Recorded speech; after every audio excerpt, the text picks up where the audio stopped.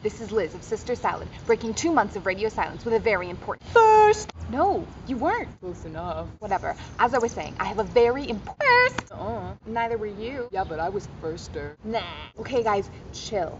In case you haven't figured it out, I have something very important to say. I have something important to say. Well, I do. In fact, it's a scientific inquiry with vast ramifications. And I need you. Me? No, not you. Them. The people who are watching this video right now. Oh, them.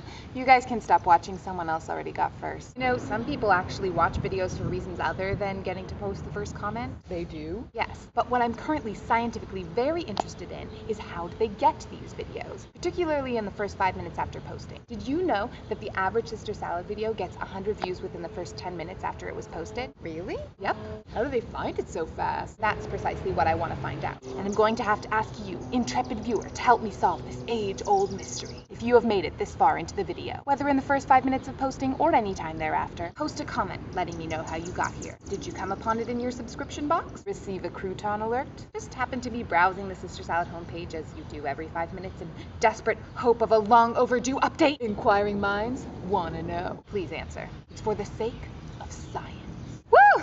Science! And now, I'm going to share some other exciting firsts I've come across recently, which I've written on slips of paper and placed into this hat because, well, I couldn't decide which one to do first. Wah, wah, wah. Yeah, okay, let's see. First things first.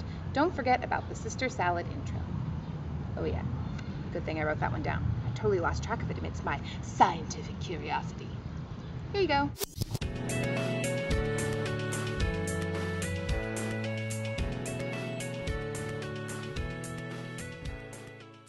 Now what? Aha! First book club book at Literary Penguins. That's right, the book club has selected their first book, Jane Austen's Emma. Whether you've already read the book and are ready to jump into the discussion, or want to take this opportunity to pick it up and then read other people's reflections, you can head over to the Yahoo group whenever you're ready. Oh, look what I found! It's the first part of the first episode of Platoon of Power Squadron, the awesome superpower-laced web serial I've recently become obsessed with. You can thank me later. Speaking of first, which just happened to be super cool non-Sister Salad videos you may be interested in checking out, here's a link to my friend John's first ever music video. He's the director. It's quirkily heartwarming. My favorite. What else? Oh, how'd that get in there? Check it out. It's our first ad revenue check from Google. That's right, in over a year, we made just over $100. Wait, that's not enough to live on? Shoot, sisters, what's our plan B? Here's some footage from the first Twins game at Target Field. Opening day, Target Field. Any Sister Salad baseball fans? Anyone? Bueller? Ooh, and here's some footage from my uncle's Lego birthday party, at which my creation, entitled Underwater Temptation, got first prize. On a video now, I think. Oh yeah, it's that time.